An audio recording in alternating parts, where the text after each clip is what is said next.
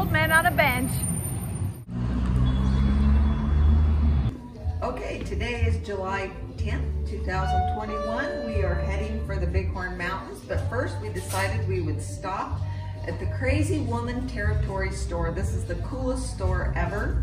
We're checking out the shirts. Which she already has one on, which we bought last week when we came here with diehard fan Patty Blakesley. After we're done, we're gonna go up to the Tie Flume. Yep. Come along for the ride. Love it.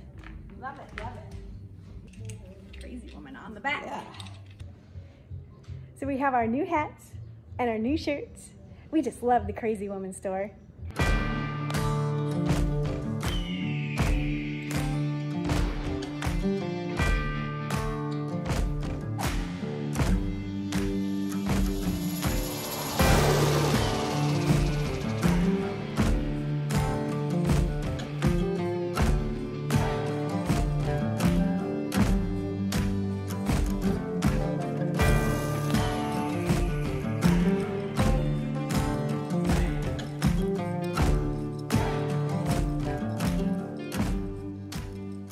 My new hat, my new shirt, my new necklace. I like this. I like the stretchiness of the necklace. I do too. I'm trying to decide if it's my hat that's crooked or my head. I think it's my head.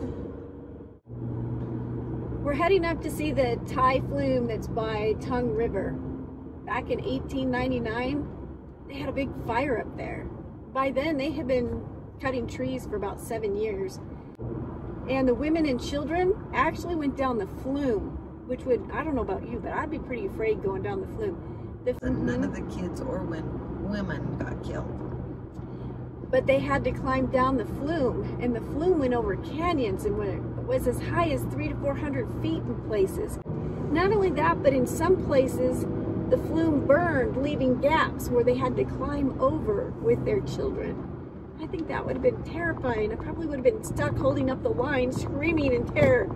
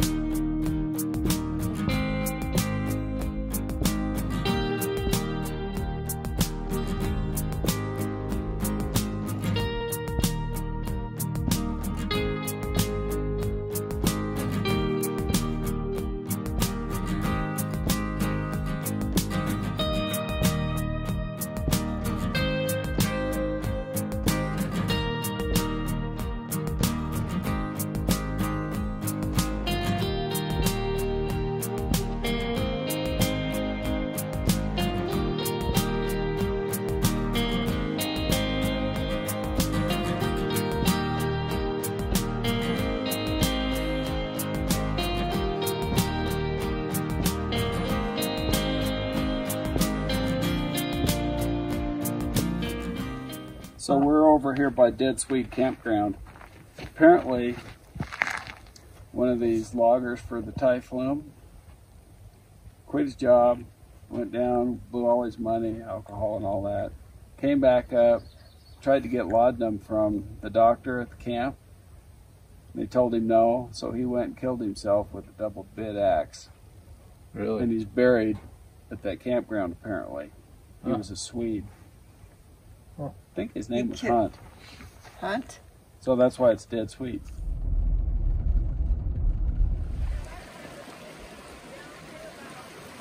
So this is the East Fork of the South Tongue River. We're at the Splash Dam interpretive site. That's the Splash Dam. I think basically what they were doing is backing up a lot of water and then flooding it out down to the Tongue River. They must have had somebody walking up and down. They did. Yeah. You'd think that they would hit against rocks. They did. They had people walking down and people falling. They called them river rats. Yeah. When they were logging, the river rats would come along and follow the flume to make sure that everything was okay, that there were no log jams on the flume.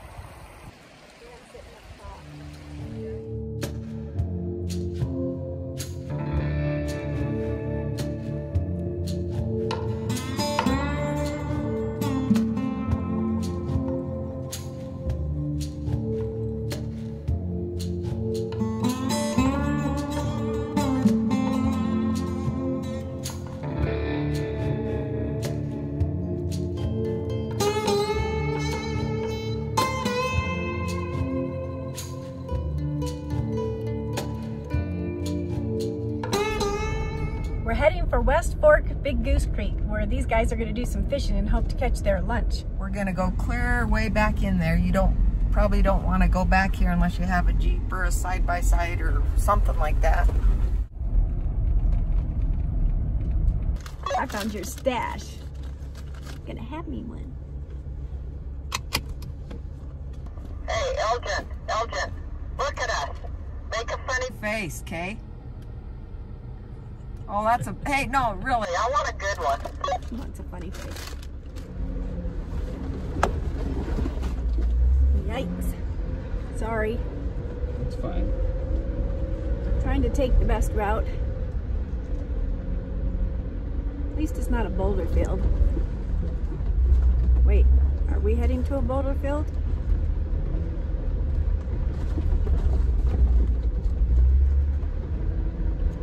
Yeah. I won't be driving then.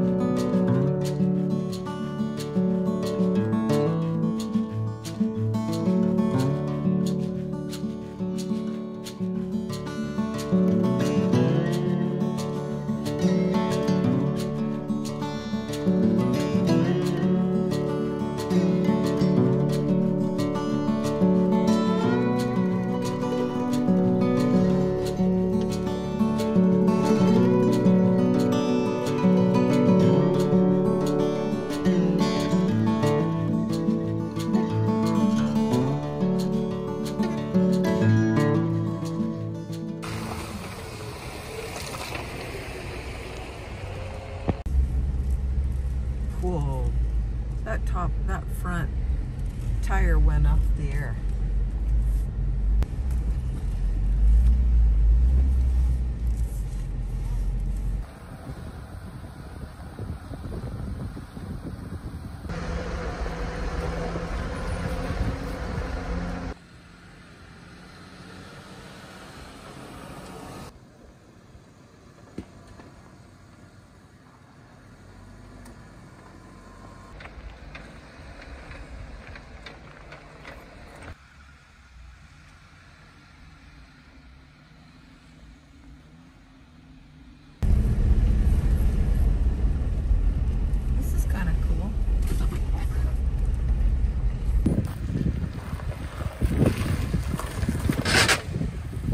That didn't sound good.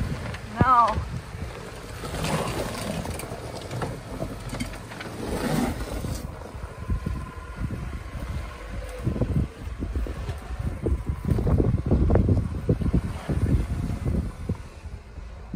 All right. Are you gonna come? Be careful. Have fun. Are you gonna All right. come down? Thanks. No.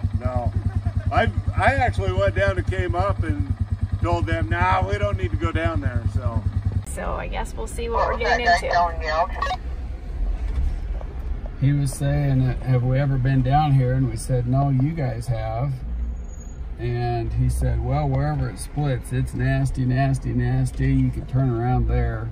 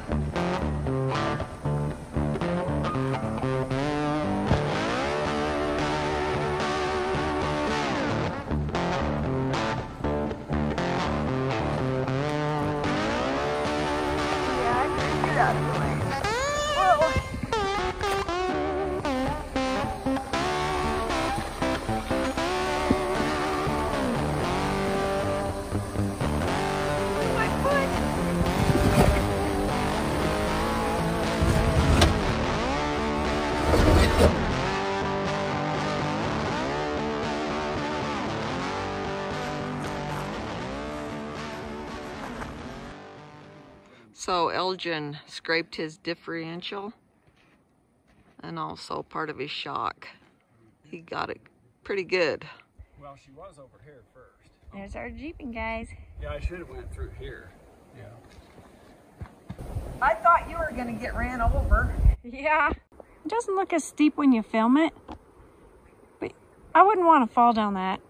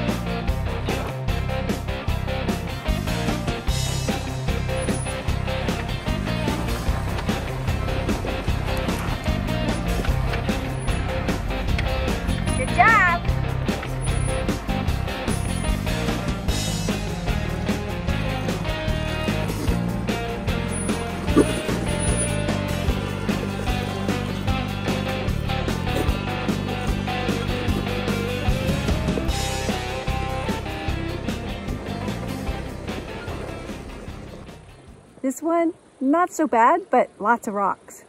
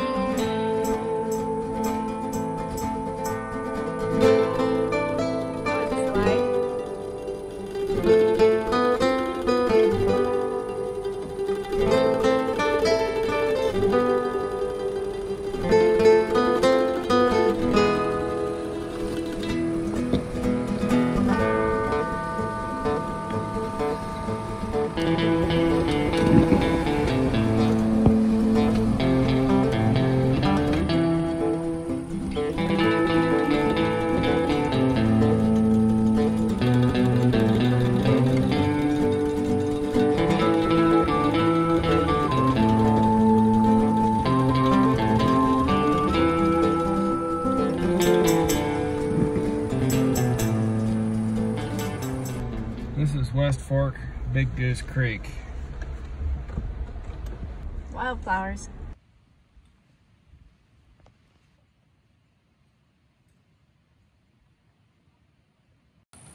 So we bought this Outback table and we wanted to show it to you.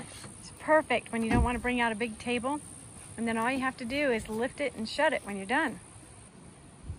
Dan and Lane have an easy overland from Canada. You just pull it down. Push it back in. Nice tight fit. Close it. Ta-da! Nice table. Well, we're just gonna fish the river going down. Yeah, I'll just read a book here. Well, I might take some video of you fishing and then I'll read a book.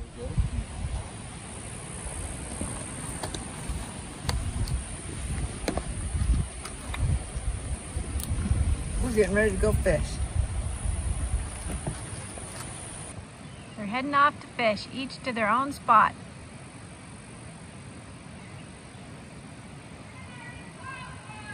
Dan already caught a fish. He just barely got there.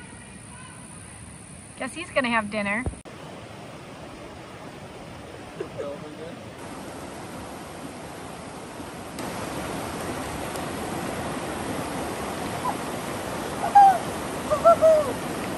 got a little one.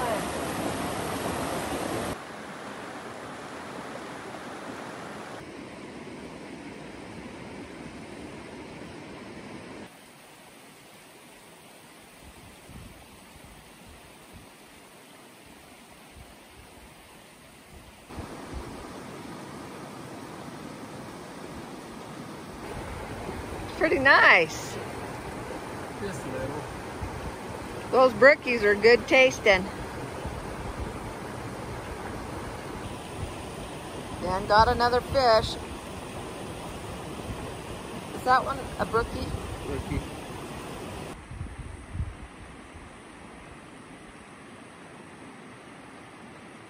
I'm gonna catch one more. Let me see your fish, Elgin, in the sunlight.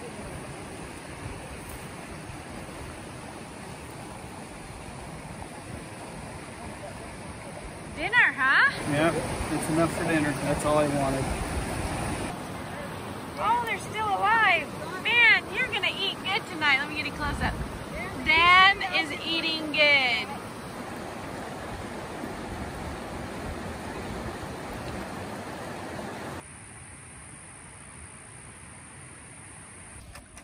Get ready to cook dinner.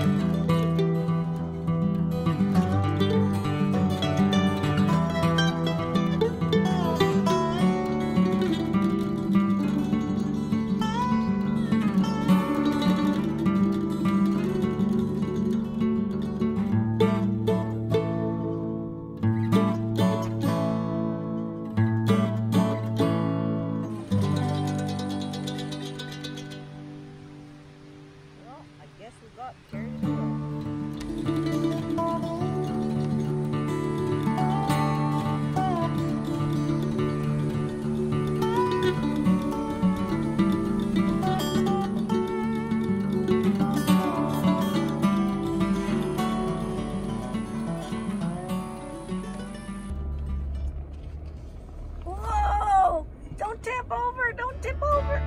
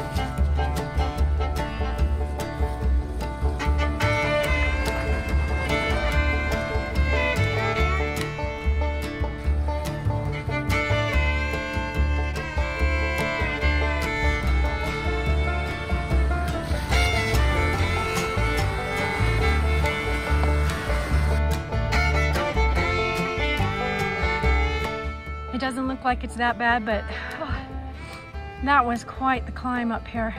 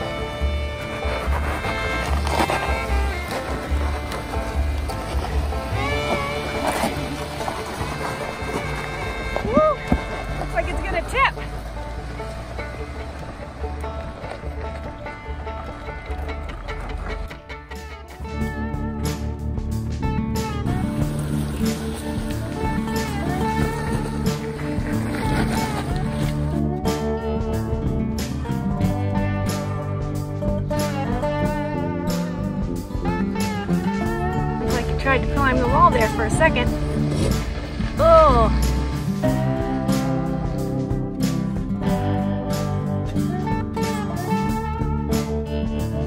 Yikes, don't take off the, don't hit the wood tree!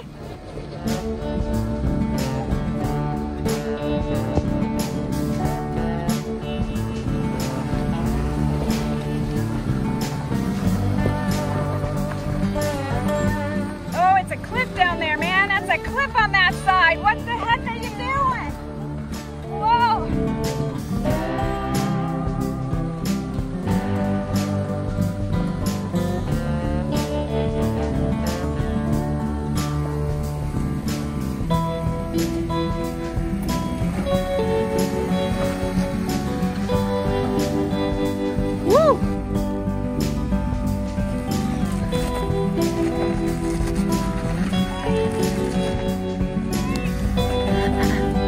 Looks good. That is what we climbed up. Woo! Earlier in the day, when we were at the splash dam on the east fork of the South Tongue River, we ran into a gentleman who told us that over by the Tie Flume campground, we could see remnants of the Tie Flume. So we had a little bit of time left. We decided to make tracks 25 miles back down the road and go see if we could find these remnants.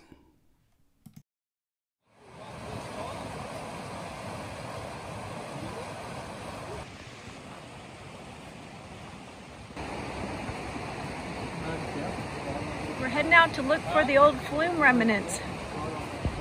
They're going off to see if they can find the flume down there, and we're going to go across the river on the other side. Aw, isn't that sweet? If you point your camera, you can see it go all the way down. Here are some remnants of the old Tie Flume, the old Tongue River Tie Flume. If I come down here, there's some more. These are over 100 years old, so there's not much left. You can see it right there. I'm walking the line of it.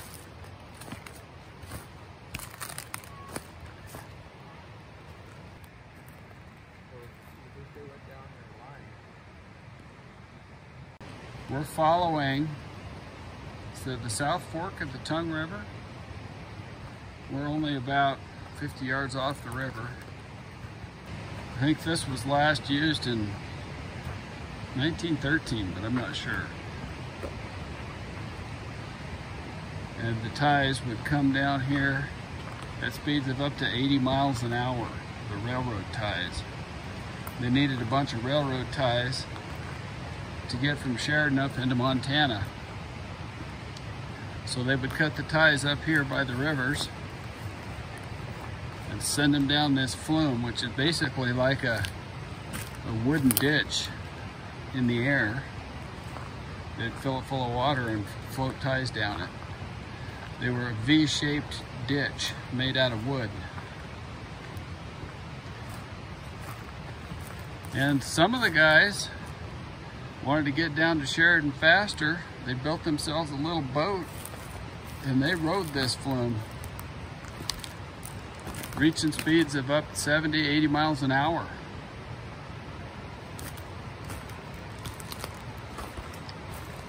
Anyway, that's kind of what's left of it.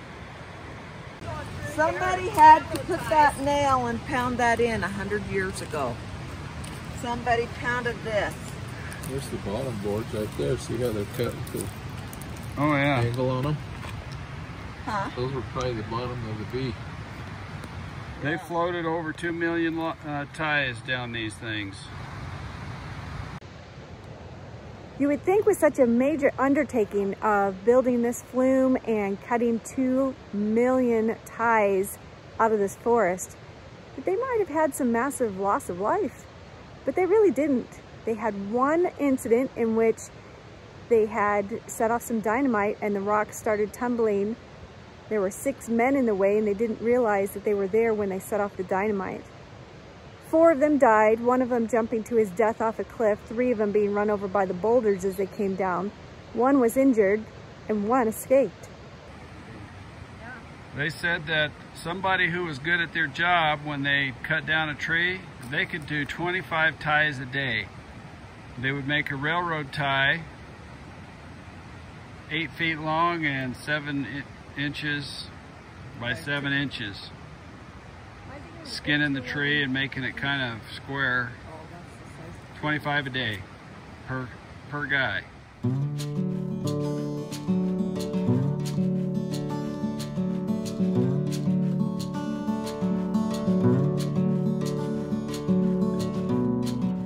Subscribe to be notified of all new videos and click the bell and set to all.